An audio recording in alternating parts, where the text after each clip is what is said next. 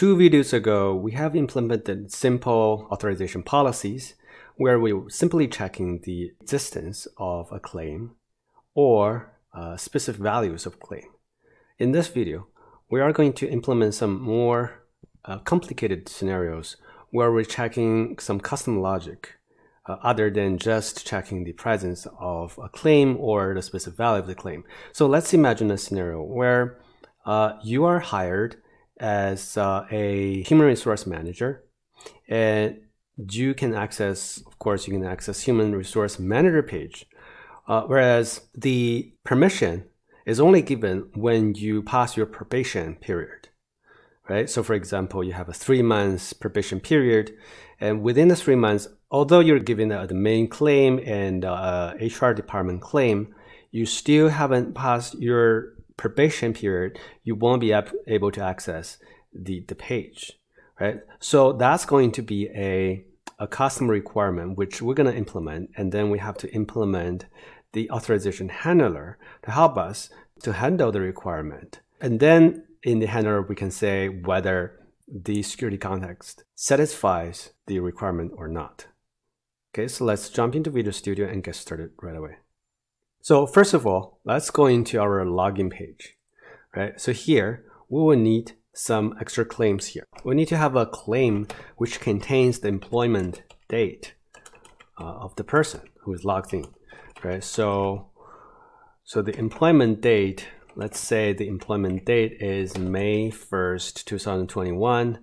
So 2021, 0501. So this is May 1st. So we added this claim. The next step, we need to create a requirement, which we will create it under the authorization folder. So let's create a authorization folder, which will contain all of our custom requirement, right? If we have many. In this case, we only have one, but we'll still have it in the folder. So we'll create a class, right? And we're gonna call the class HR Manager Probation Requirement. That sounds like a meaningful name. And for any requirement, we'll have to derive that requirement from Authorization Requirement Interface, right? Authorization Requirement Interface. This interface doesn't have anything in it. If we go to the definition, right, we can see it's empty. So the reason why we need it, I'll explain you why we need this interface a little bit later. So in here, we're going to have the probation period passed in, right? So probation, let's say probation month. I'm going to do control dot to initialize it as a public property, right? So we have this public property here. And then inside the namespace, we're going to create the handler right here. Right, so we're going to have a public class which will have this name. So it's not requirement, it's requirement. Right, so we'll have to change the name of the file as well. So I'm going to copy this name, and then I'm just going to call it HR Manager Probation Requirement Handler. And this will have to derive from the authorization handler class. And here you can see we have a T requirement, and this T requirement is a authorization requirement, right? So that's why we need this authorization requirement here, right? Although this is an empty interface, we just need it so that we can have this handler implemented properly, right? So I put in this requirement here, and then you can see the red squiggly line here. I'm just going to do control dot to implement the abstract class, right? So I hit enter. So we'll have a virtual method overridden here, and we can see that this requirement is passed in through this method, right? So we can implement this method. Basically here we just need to get the employment date, and then to see whether we have passed the probation period. So how do we get the claim? So we can check in the context. in here we can access the user, which is the claims principal, right? And then it has claim a method here, and we can say, is there a claim whose type is employment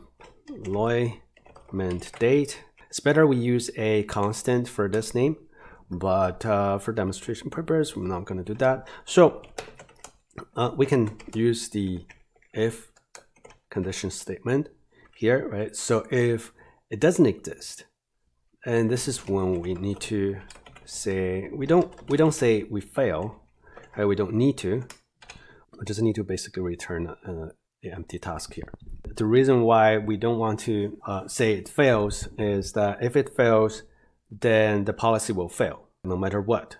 But in some cases, we want to have multiple requirements within the policy. So if one of them satisfies, then it's okay, right? We don't want to return just a failure like that. So after this line, we know that we have an employment date claim. So we just need to get the date here, right? So we can use datetime.parse to parse the claim. So we use the claim principal to find our first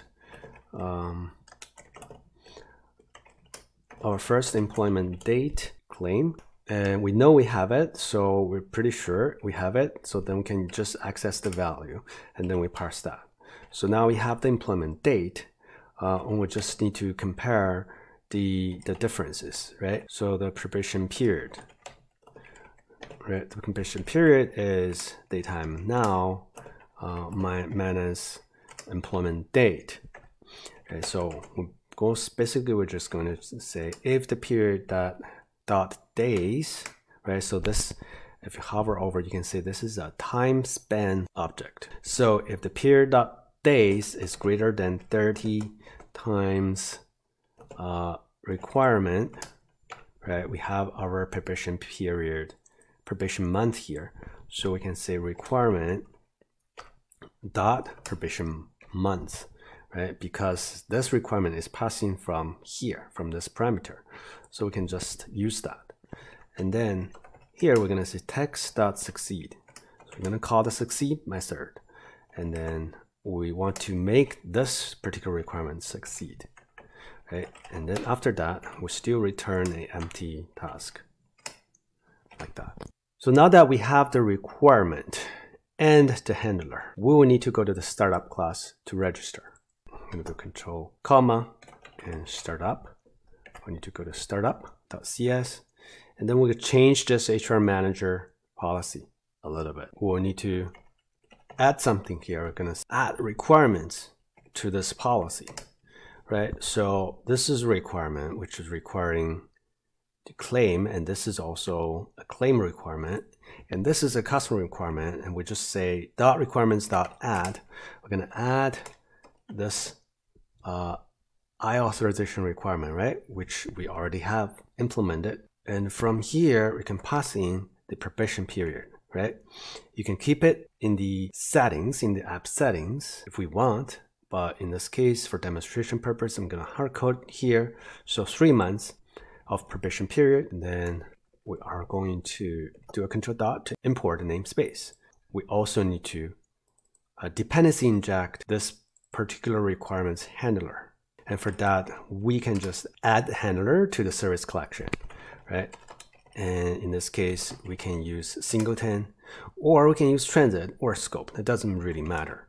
But using singleton will improve the performance just a little bit because it does not need to recreate the class all the time, right? So I'm going to do a control dot to import namespace here, and also the requirement handler.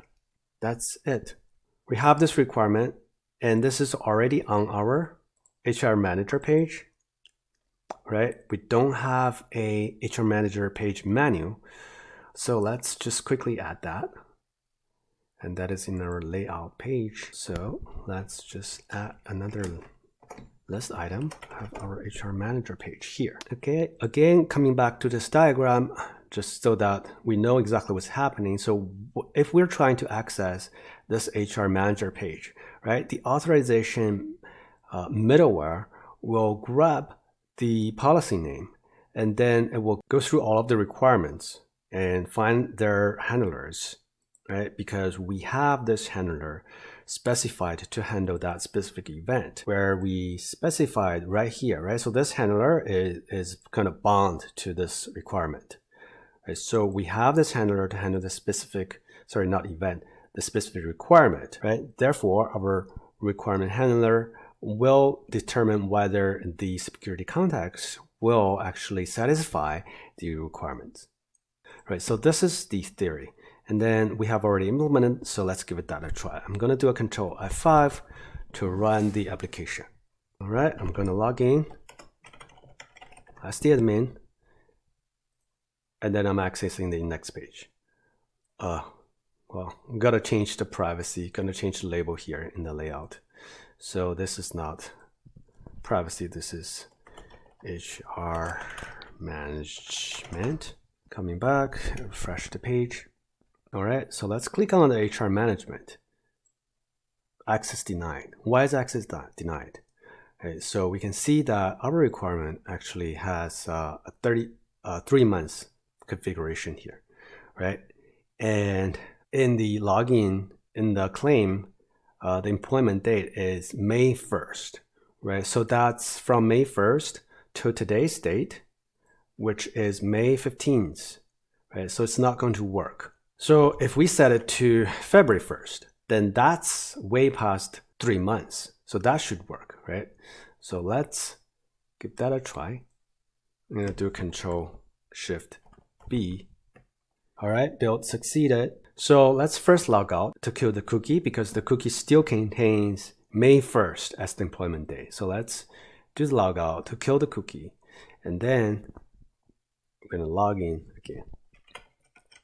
So now the cookie is supposed to contain February 1st as the employment date. And if we go to the HR management page, we can see the HR manager page, right? So that is for this video where we have implemented this custom requirement and the custom requirement handler, right? So you can have pretty complicated requirement, and then all you have to do is just implement this authorization handler to handle the specific requirement. If you have any questions, feel free to ask. If not, I'll see you in the next video.